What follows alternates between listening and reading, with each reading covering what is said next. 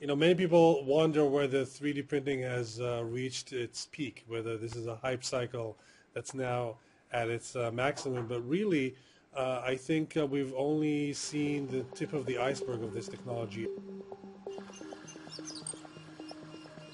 What we've done here is basically print a consumer electronic device. It's a very simple electronic device, but what we're trying to do is to move 3D printing away from just printing passive parts made of plastic or metal to printing integrated systems, active systems that can do something. They have batteries, wires, electronics in them.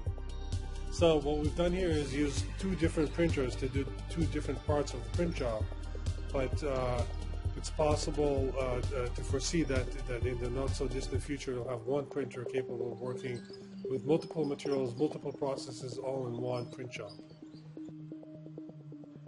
So one of the challenges in printing electronic systems is really a material science challenge. You can load up the printer with lots of materials, but the challenge is, are these materials mutually compatible?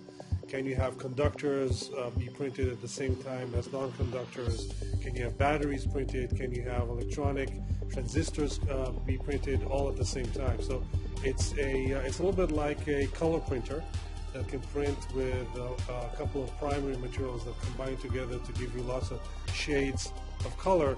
With multi-material 3D printing, we'll be able to combine lots of different materials to create new things, new functionalities, new material properties that we haven't seen before.